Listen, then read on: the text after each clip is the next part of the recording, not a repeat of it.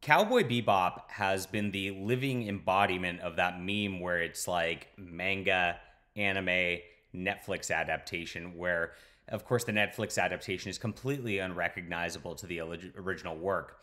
Fans lambasted it when it came out because it was just a train wreck. They really just didn't do a good job on any level on the show.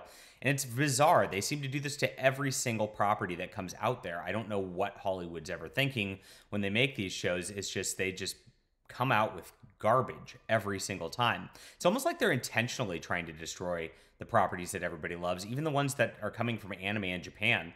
Well, now we have a little bit of drama coming from exactly what happened with this Netflix show, which we're going to get into in just a second. It's kind of ridiculous, but, it just confirms what we were saying all along. Hollywood likes to gaslight us, but we can't be gaslit when their films are honestly this bad. We're going to get into this. All right. My name is John Delarose. If you're new to the channel, I am a #1 best-selling author and award-winning comic creator, and this is Flying Sparks Ultralight Beams right here. This is the manga. Maybe I'll have an anime and a Netflix adaptation at some point.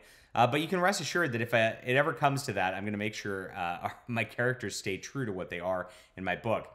I've done a really good job here crafting a wonderful, wonderful story where there's personal development, there's big superhero battles. It's everything that the comics industry used to have and used to give you, but doesn't anymore because they're too busy just pontificating their identity politics in their books now. So check this out. The link's in the description below.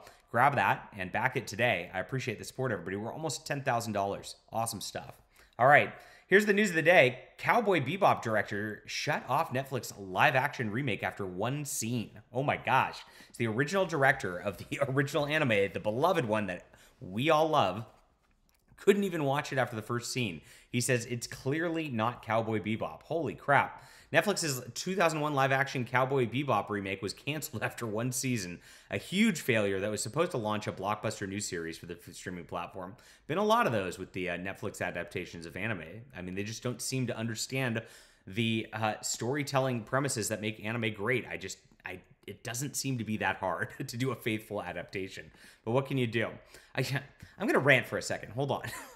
These writers that go into Hollywood and do this stuff, the problem is, like, they don't actually respect the source material. They're never actually people who are just fans of it, who are interested in it, that actually just want to build a faithful adaptation. They're trying to leave their mark, right? And so they're always trying to, like, reimagine it, do something different, make a different spin on it. And when you do that, you just cannibalize exactly why people love things to begin with, because they love that original thing. You want to make something that's in that vein. You don't want to make something that's completely different, or it doesn't work. It is unrecognizable, as the director says here. It's unbelievable. All right, well, back to it. A new interview with Shinichiro Watanabe, who served as the original director of anime, he said he stopped watching it after just one scene because it didn't feel like the anime classic he helped to create. For the new Netflix live-action adaptation, they sent me a video to review and check. He said it started with a scene in a casino, which made it very tough for me to continue. I stopped there, so only saw that opening scene. It was clearly not Cowboy Bebop, and I realized that at that point, if I wasn't involved, it would not be Cowboy Bebop.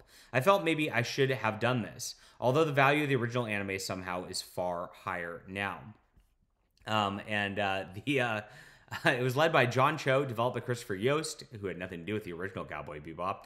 He said he was shocked by the streamer's decision to cut short the live-action remake. Well, we're not. Nobody was watching it. I mean, nobody wanted to watch it. Everybody knew it was a train wreck from the get-go. Are you for real? The level of, like, mental gymnastics these Hollywood people do is shocking.